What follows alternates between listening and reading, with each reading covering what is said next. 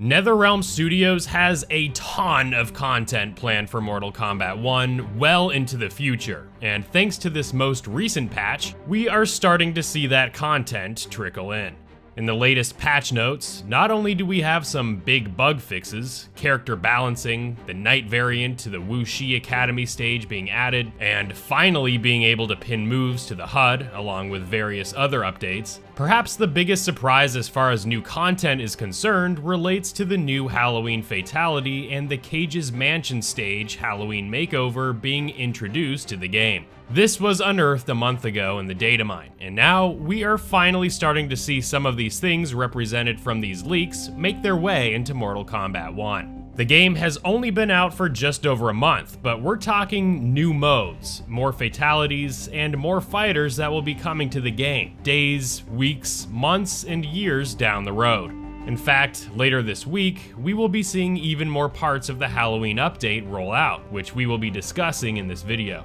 Because of all the content we're getting for the game, let's do a detailed overview of all the content we are expecting for Mortal Kombat 1, starting with the near-term content before getting into the content we expect will debut many months from now. Because we are talking about entire new game modes, fighters, and the like, NetherRealm Studios has not confirmed much of this is happening. Rather, this information has been compiled from the numerous data mines that have happened for Mortal Kombat 1.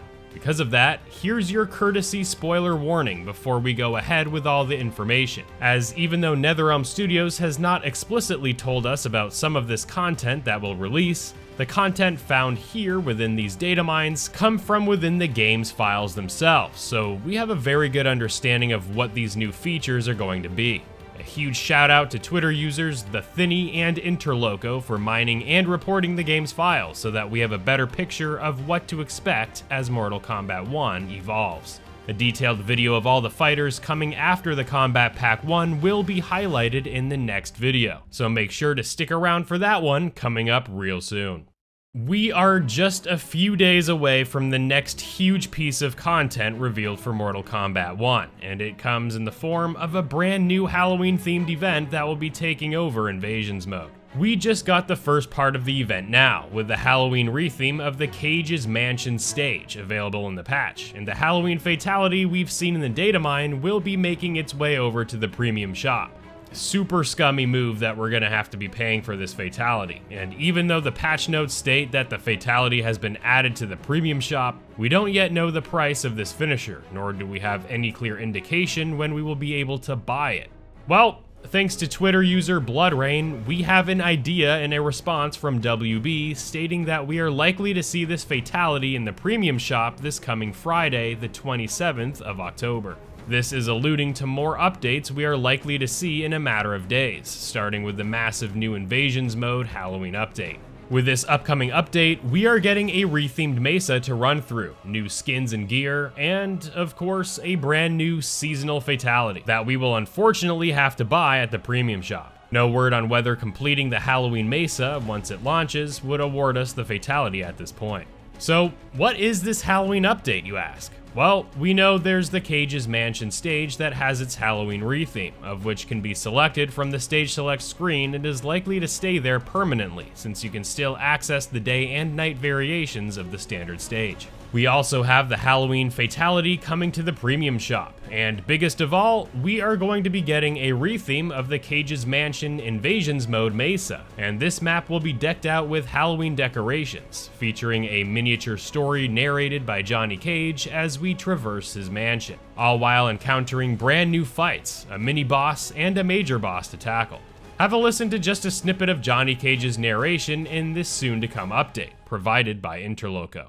Call it Johnny's Cage of Horrors. A haunted mansion experience.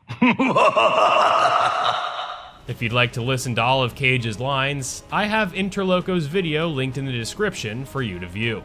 We talked about fights and some bosses, so here on your screen are all the files relating to the events that are going to be taking place in this Halloween update. The one highlighted here relates to the major boss of the event, which will be Johnny Cage. This isn't likely to be just the movie star himself, but as revealed in the dialogue that he has in Interloko's video, it is likely this boss will be a robotic Johnny Cage. We also have the mini-boss being Melina, 15 standard fights, 7 ambush fights, 1 endurance fight, and 1 test your might event.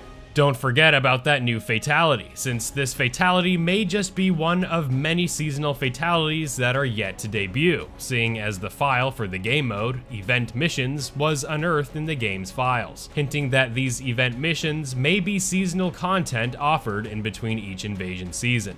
We have reason to believe that this upcoming Halloween event may take place before or after Halloween, which coincides with the final days of Season 1, and will end just as Season 2 begins. Twitter user and data miner The Thinny suggests that there may be a week of downtime between seasons, and that this Halloween update could take place as part of the event missions file, before Season 2 begins. Season 2 will be featuring the Blood Element, with Nitara starring that season, and we already have the audio files of Season 2 courtesy of Interloko, of which you can watch all the scenes from his video linked in the description. It is in this video from Interloko that we can see that Sub-Zero will be the star of Season 3, beginning at the tail end of the year as it ushers in winter, at least for those residing in the Northern Hemisphere. Seeing as the Halloween event will kick off before Season 2, which is appropriately blood-themed, having an ice-themed Season 3 with Sub-Zero coincides with the holiday season of early winter,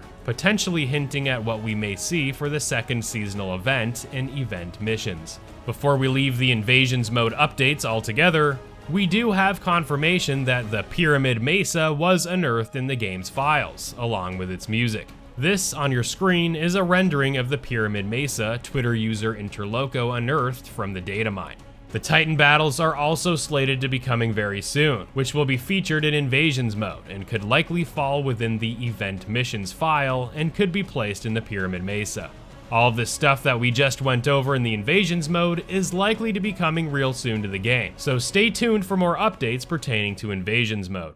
Alright, enough with Invasions mode details for now, so let's get to the new modes that were found within the game's files that will likely be coming in future updates. Found within the files pertaining to announcer calls and the career profile, we have the following modes that will likely debut in future updates: Test Your Luck, Test Your Sight, Test Your Strike, Scavenger Hunt, and Mercy. Test Your Luck, Sight, and Strike were all found together in Mortal Kombat 9 when it released in 2011. But it looks like these game modes will indeed be making their way into Mortal Kombat 1, likely in the form of Invasions mode games at some point in the future. Perhaps with each new Invasion season? We don't have any firm understanding of what the scavenger hunts are, but here we have the file that showcases this activity.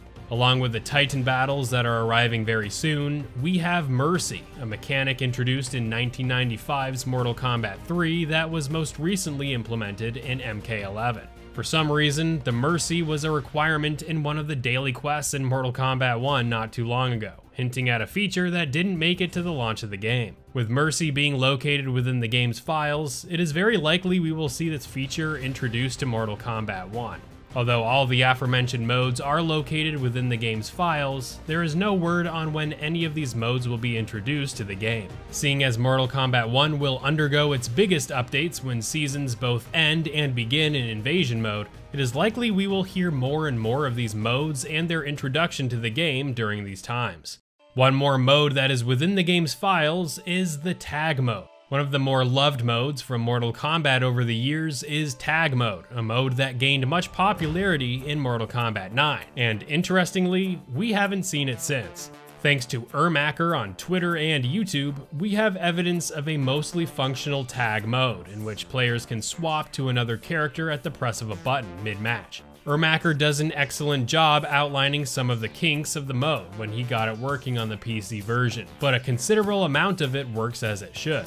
While Ermacker believes that there is no evidence that the tag mode will be added in the future, he adds that it is likely. Tag mode would make for an incredible addition to Mortal Kombat 1 in diversifying its modes, don't you think? Let's hope we see and hear more of this mode at some point in the future. The full video from Ermacker is provided in the description. In addition to all the modes we went over, we have the announcer voices that are currently in the game, thanks to the datamine. In addition to the default announcer, we have Garrus, Johnny Cage, Liu Kang, Shang Tsung, Sindel, Sub-Zero, and Omni-Man. The announcer for Shang Tsung has been found in the premium shop for a few weeks, and it is possible that the announcer for Sindel and Sub-Zero may make their way into the shop as well. With Omni-Man being the first character to debut as part of the Combat Pack 1, he will have his own announcer voice. Omni-Man will be making his way to Mortal Kombat 1 in November, as announced in his trailer last week. But did you know that there are tons more characters coming to the game outside of the Combat Pack roster? We have an entire Mortal Kombat 1 story expansion coming, introducing tons of new fighters to the roster. Be sure to stick around for the next video, as we will be exploring the datamines to take a look at every single fighter confirmed to be coming to Mortal Kombat 1 after the Combat Pack, with a good look at the story expansion DLC. There's a lot in there, so you're not going to want to miss it, but in case you don't want to wait to learn more about the release dates of all the fighters coming in the Combat Pack, check this video out detailing the release dates of the upcoming Combat Pack roster and a brand new character coming to Mortal Kombat 1. Thank you all for your continued support, and I look forward to seeing you real soon in the next one.